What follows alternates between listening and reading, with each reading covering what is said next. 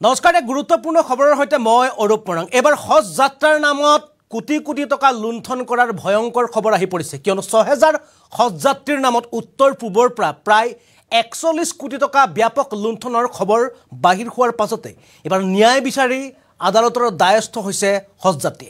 আমি জনাইছো এটা গুৰুত্বপূৰ্ণ খবৰ এবাৰ হজ যাত্ৰীৰ ব্যাপক লুণ্ঠন হজ যাত্ৰাৰ নামত চলিছে ব্যাপক লুণ্ঠন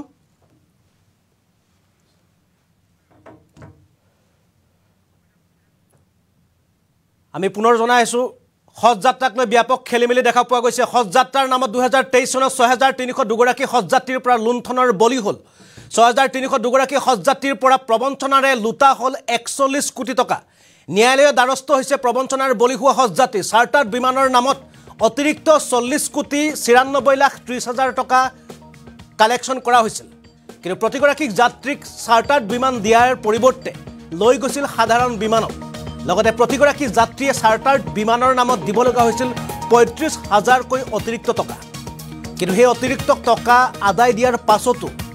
হজ যাত্ৰীয়ে নাপালে চাৰ্টাৰ বিমান আৰু চাৰ্টাৰ বিমানৰ পৰিৱৰ্তে হজ যাত্ৰীয়ে যাব লগা হ'ল সাধাৰণ বিমানত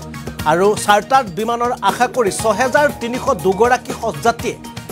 ৬৫,০০০ কৈ তেওঁলোকে প্ৰদান কৰিছিল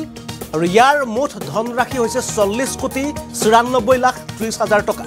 আৰু এই সমুদায় টকা সংগ্ৰহ কৰাৰ পাছতো হজ যাত্ৰীয়ে লাভ নকৰিলে চাৰ্টাৰ বিমানৰ সেৱা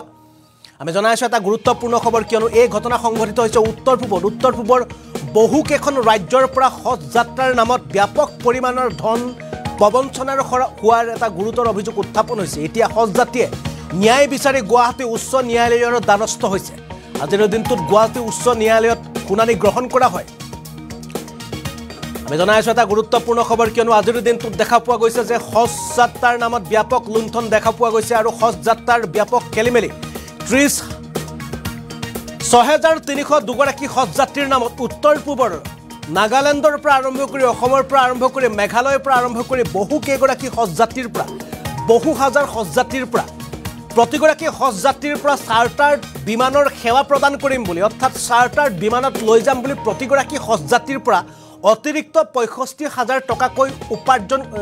তেওঁলোকৰ পৰা গ্ৰহণ কৰা হৈছিল কিন্তু এই ধন গ্ৰহণ কৰাৰ পাছত তেওঁলোকক চাৰ্টাৰ বিমানত লৈ যোৱাৰ পৰিৱৰ্তে লৈ যোৱা হৈছিল সাধাৰণ বিমানত আৰু ইয়াকে লৈ খৰ্গহস্ত হৈ পৰা এইবাৰ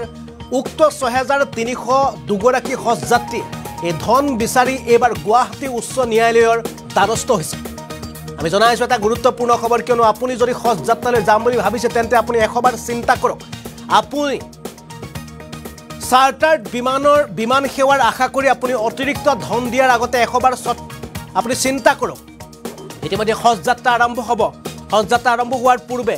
একাংশ লোকে আপোনাক হজ যাত্ৰাৰ নামত চাৰ্টাৰ বিমান সেৱা প্ৰদান কৰিম বুলি আপোনাৰ পৰা অতিৰিক্ত ধন খুজিব পাৰে আৰু তেনেদৰে এবাৰ ৬৩০২ গৰাকী অতিৰিক্ত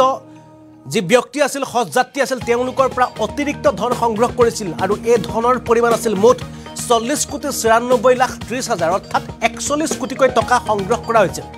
প্ৰতিগৰাকী হজ যাত্ৰীয়ে তেওঁলোকে ৬৫,০০০ কৈ প্ৰদান কৰিছিল চাৰ্টাৰ বিমানৰ আশাত কিন্তু তেওঁলোকক চাৰ্টাৰ বিমান দিয়াৰ পৰিৱৰ্তে সাধাৰণ বিমানত লৈ যোৱা হৈছিল হজ যাত্ৰালৈ এতিয়া সেইসকল হজ যাত্ৰীয়ে এইবাৰ ন্যায়ালয়ৰ দ্বাৰস্থ হৈছে অৰ্থাৎ তেওঁলোকে যি ধন আদায় দিছিল সেই ধন বিচাৰি এইবাৰ গুৱাহাটী উচ্চ ন্যায়ালয়ে দ্বাৰস্থ হৈছে আৰু এই সমগ্ৰ ঘটনাৰ আজি শুনানি প্ৰক্ৰিয়া আৰম্ভ হৈছে আপুনি যদি হজ যাত্ৰালৈ যাম বুলি ভাবিছিল তেন্তে এশবাৰ চিন্তা কৰক আমাৰ ওচৰত মন্তব্য আহি পৰিছে আমি পোনে এই হজ যাত্ৰাৰ যিসকল লোকে প্ৰবঞ্চনাৰ বলি হৈছিল তেওঁলোকৰ পক্ষত ন্যায়ালয়ত যিগৰাকী অধিবক্তাই কাষ চাপিছিল সেইগৰাকী অধিবক্তাৰ আমাৰ ওচৰত মন্তব্য আহি পৰিছে আমি পোনে অধিবক্তাগৰাকীৰ মন্তব্য দেখুৱাবলৈ চেষ্টা কৰিছোঁ একচুৱেলি ২০২৩ চনৰ হজ যাত্ৰাৰ টাইমত হজ কমিটি অফ ইণ্ডিয়াই অসমৰ হজ যাত্ৰীৰ পৰা এক্সেছ টকা কালেকশ্যন কৰিছিলে মানে ইছ্যুটো হ'ল যে every year De provide chartered flight from Guwahati two Jeddah directly from Guwahati two Jeddah চ' ২০২৩ চনতো তেওঁলোকে কি কৰিলে গুৱাহাটীৰ পৰা ডাইৰেক্ট চাৰ্টাৰ্ড ফ্লাইট দিয়াৰ নামত হজ যাত্ৰীৰ পৰা 65,000কে বেছিকৈ কালেকশ্যন কৰিলে তো তেতিয়া অসমত আছিলে মোৰ দেন 6,130 হজ যাত্ৰী তে টোটাল তেওঁলোকে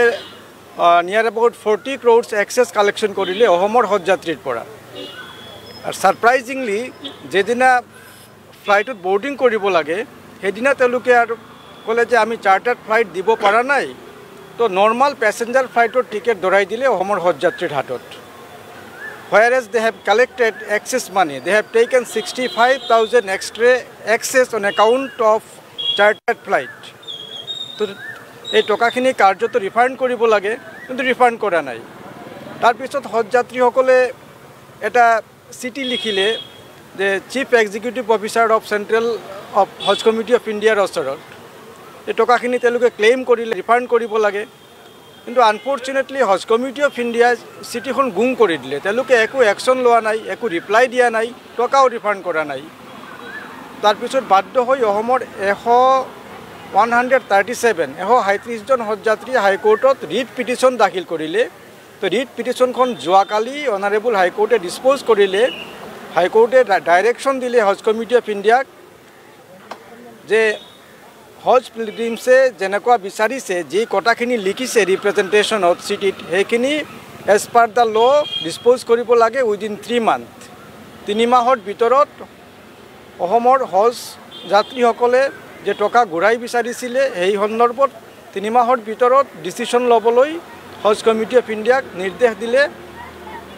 গুৱাহাটী হাইকোৰ্টে। মানে ডিসিশন লবলৈ নিৰ্দেশ দিছে না পইচাখিনি ঘূৰাই দিবলৈ নিৰ্দেশ? দেখুৱালো এয়া মন্তব্য হৈছে যিগৰাকী অধিবক্তা ইতিমধ্যে ন্যায়ালয়ৰ কাষ চাপিছিল গুৱাহাটী উচ্চ ন্যায়ালয়ৰ ফালৰ পৰা। সৰ্বভাৰতীয় পৰ্যায়ৰ যি হজ কমিটি আছিল, হজ কমিটিক অতিৰিক্ত যিসমূহ ধন তেওঁলোকে সংগ্ৰহ কৰিছিল, এই ধন 3 মাহৰ ভিতৰত ঘূৰাই দিবৰ কাৰণে গুৱাহাটী উচ্চ ন্যায়ালয়ৰ ফালৰ পৰা নিৰ্দেশ প্ৰদান কৰা হৈছে। অৰ্থাৎ মুঠ উত্তৰ পূৰ্বৰ পৰা 6,302 গৰাকী হজযাত্ৰীৰ পৰা ধন আহৰণ কৰা হৈছিল চাৰ্টাৰ্ড বিমান সেৱাৰ জৰিয়তে গুৱাহাটীৰ পৰা জেদ্দালৈ লৈ যোৱা হ'ব বুলি। কিন্তু গুৱাহাটীৰ পৰা জেদ্দালৈ চাৰ্টাৰ্ড বিমানে লৈ যোৱাৰ পৰিৱৰ্তে তেওঁলোকক লৈ যোৱা হৈছিল সাধাৰণ বিমানত। সাধাৰণ যাত্ৰীবাহী বিমানত লৈ যোৱাৰ বাবে